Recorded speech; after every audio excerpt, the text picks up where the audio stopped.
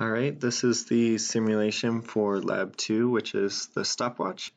This is for Dean Dalton and Nick Elmer.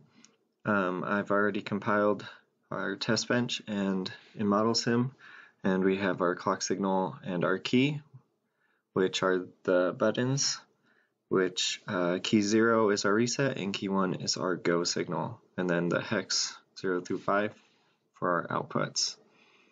And if we run this for 1000 nanoseconds, we can see we have initial reset and the initial go signal with active low, and it begins counting from 0 on up.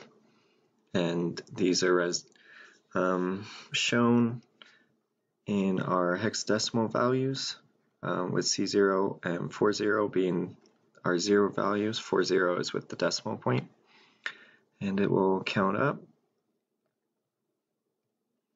And it will increase the next hex value for our 7-segment display. And let's see, if we apply reset signal while our go signal is still active, it will reset even though the go is active.